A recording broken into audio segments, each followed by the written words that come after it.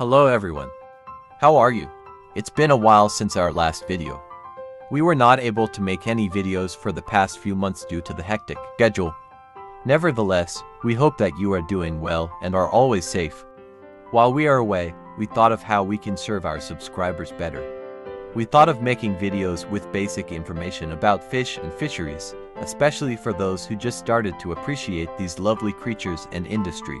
In this episode, we will be talking about the national fish of the Philippines, the milkfish.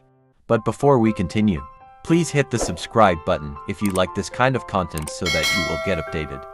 Also, at the end of this video, we will ask a question and we will select 3 lucky winners to receive a 50 peso gish load. You must comment on your answer in the answer box. Are you ready to learn? Let's start.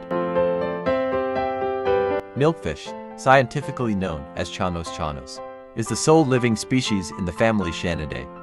Its taxonomic classification includes the following: Kingdom, Animalia. Phylum, Chordata. Class, Actinopteri. Order, Gonorrhynchiformis. Family, Chianidae. Genus, Chanos. Species, chanos.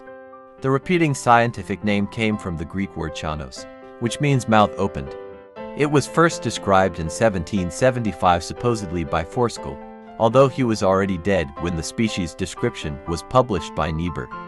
Later, the species description was credited to Fabricius, who compiled the description of the species. The holotype was collected by Forskell from the Red Sea in Jeddah, Saudi Arabia. We will discuss the taxonomic history of milkfish in a separate video. Milkfish was placed first under the genus Mugel, which was thought to be related to the mullets. However, further examinations revealed that the milkfish is not related to the mullets, and the genus Chanos was created to accommodate the milkfish. This fish can grow up to 180 centimeters, but become mature at 86 centimeters. The maximum published weight was 14 kilograms and can live up to 15 years. Milkfish is known to have between 196 and 208 spines throughout its body. 86 to 88 spines are found in the dorsal part. There are 26 to 28 rib bones, 40 to 44 lateral spines, and 44 to 48 ventral spines. It is a tropical species and distributed along the continental shelves and around islands of the Indo-Pacific region, from the Red Sea in South Africa to Hawaii and the Marquesas, north to Japan, and South Victoria in Australia. In the eastern Pacific, this species is found from San Pedro, California, to the Galapagos Islands. Milkfish is a euryhaline species inhabiting both the marine, freshwater, and brackish-water environments with depths of up to 30 meters.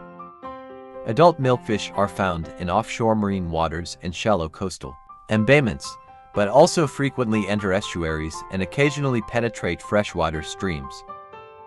They occur in small to large schools near the coasts or around islands, where reefs are well developed.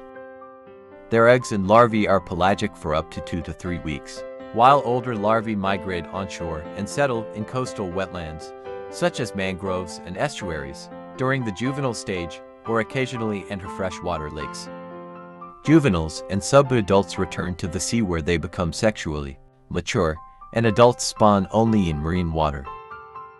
Milkfish larvae consume zooplankton, while juveniles and adults eat cyanobacteria, soft algae, small benthic invertebrates, and even pelagic fish eggs and larvae. Larvae are collected from estuaries and are grown in culture ponds into juveniles, which are marketed fresh, smoked, canned, or frozen. Due to the advancement in hatchery technologies, brood stocks can now be raised and spawned in captivity to produce larvae in the hatchery. Milkfish farming started about 4 to 6 centuries ago in Indonesia, Taiwan, and the Philippines. The culture methods in a variety of enclosures are constantly being improved upon. Since the 1970s, large investments have been made in the Philippines, as well as in Taiwan, Indonesia, and Hawaii, in terms of infrastructure, research, and training in support to the milkfish industry. For example, the Southeast Asian Fisheries Development Center, or SEAFDEC Aquaculture Department, was established in Iloilo, Philippines in 1973 with a special remit to find solutions for milkfish aquaculture problems. Government agencies and fisheries institutions were also involved in a national effort to intensify milkfish farming from the mid-1970s until today.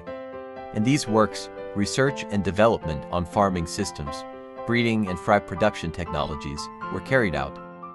There was no attempt at genetic improvement, but fry translocation and trade occurred between Indonesia, Taiwan, and the Philippines, and geographic variations and heterogeneity were documented. Recently, unconfirmed reports indicate that milkfish are now being cultured to fingerling or juvenile size in the South Pacific Islands and in Singapore as tuna bait. Milkfish farming was previously a traditional industry, with little emphasis on producing sexually mature, reproductively active fish in captivity. The traditional milkfish industry depended totally on an annual restocking of farm ponds with fingerlings reared from wild-caught fry. As a result, the industry suffered from regional, seasonal, and annual variations in fry availability and milkfish production. These variations are generally unpredictable and may be quite large over short periods of time.